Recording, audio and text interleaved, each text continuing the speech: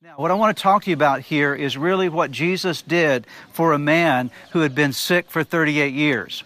And in this situation, we find someone who had actually had a very long-standing problem. It was something that had happened in his life for about 4 decades. Just imagine that for a moment. For almost 40 years, 38 years, he had been sick with this ailment. He had lived his life in survival mode, okay?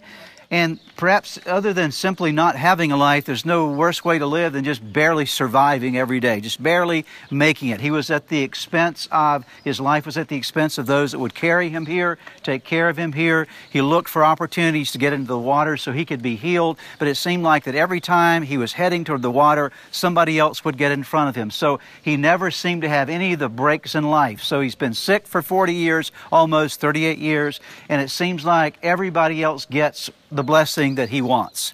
There's no worse place perhaps in life than to feel like you're stuck in a situation that is never going to change, right?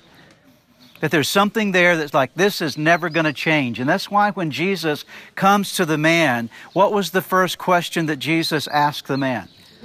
Do you want to get well? Okay? Why did Jesus ask him, do you want to get well? Most likely, Jesus asked him that question because the man was hopeless. There was a part of his life that said, you know what, I don't think anything good is ever going to happen to me. He had lost all hope, all possibility that his life could ever be any different. But there in that moment, Jesus was calling him, very important, he was calling him out of his victimhood into victory, okay? See, I will tell you that when you get stuck in victimhood is, this has all happened to me, this is never going to change, nothing's going to ever be any different, I'm just a victim of things that have happened in my life. And Jesus always calls us out of victimhood, because with Jesus, you don't have to be a victim. With Jesus, you can be a victor. Amen? Okay? Amen. He's the one that lifts you out. He's the one that pulls you up out of things that even if lasted for long times in your life. And so there in that moment, Jesus inspired this man with a sense of hope about his future. He said, you know what? You don't have to live in this any longer. Do you want to get well? And of course, the first response of the man was, I can't. I mean, that many times in life, that's our response. When a new opportunity comes our way, our response is not I can. Our response is I can't. But here's the good news. What we can't do, He can do, okay? What He can't do, what we can't do, Jesus can do. So it really wasn't about what this man could do. It was about what Jesus could do for him.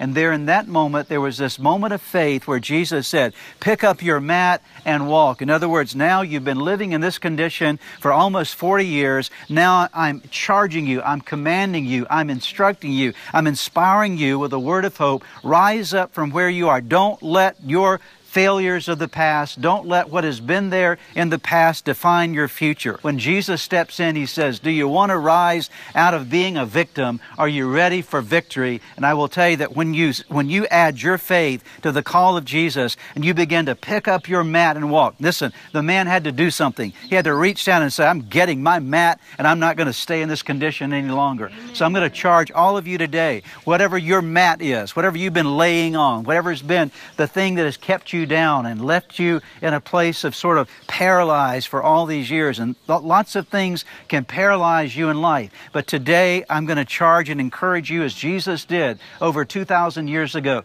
Today Jesus comes to you and says, pick up your mat and walk. Amen? Pick up your mat and get beyond whatever has held you down and held you back, because your day, this day is a day of a new beginning for you. This day is a day that now no longer will your past define you. No, you're moving toward an incredible destiny and an incredible future for your life.